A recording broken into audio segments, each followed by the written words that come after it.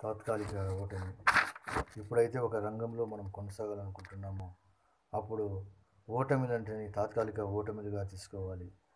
ఏదన్నా పని చేస్తూ ఉన్నప్పుడు అందులో గెలుపు ఎంత సహజమో ఓటమి అంతే సహజం.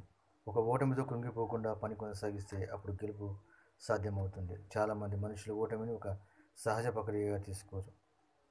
గురుదత్, మన్మోహన్ దేశాయ్ లాంటి దర్శకుల ఆత్మహత్యకు కారణం ఇదే.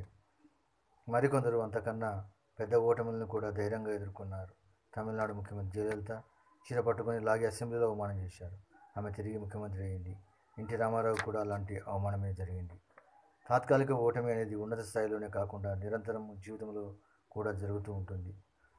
ఏదైనా ఒక చిరాకులోనో అసహనంతోనో అప్పుడప్పుడు యవ్వనంలోనికి అడుగు పెడుతున్న కుర్రవాడు తండ్రి మీద తిరగబడవచ్చు.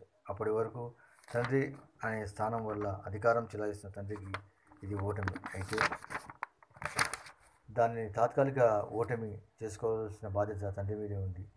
తన తప్పు సరిదిద్దుకొని ప్రేమతో తిరిగి కొడుకును ఆకట్టుకోవాలి. అపోస్తల కార్యముల గ్రంథము 2వ అధ్యాయము 1వ వచనం. పెంతెకోస్తు అంటే 50 అని అర్థం. ఇది ఇజ్రాయెల్ వారి పండుగల్లో ఒకటి. దీన్నే వారాల పండుగ అని కూడా అంటారు. పస్కా పండుగ తరువాత 50 రోజులకు ఇది వచ్చేది. ఇది కోతకాలం మహోత్సవం. పవిత్రాత్మ ఆ రోజునే వచ్చి ప్రజలకు పశ్చాత్తాపము, నమ్మకం కలిగించి వారిని క్రీస్తు దగ్గరికి తేవడము అనే గొప్ప కోత ఆరంభించడం తగిన విషయమే.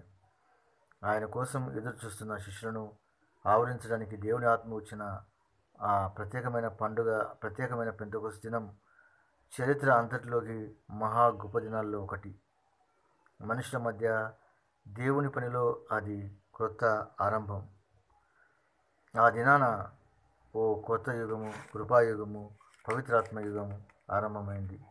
క్రీస్తు శుభవార్త బూదిగంతముల వరకు వెళ్ళవలసిన కాలము ఆ రోజునే మొదలైందని సూచించి అపూర్వమైన వింతలకు దేవుడు అనుగ్రహించాడు. ఇది ఆశ్చర్యకరమైనటువంటి సంగతి కాదు.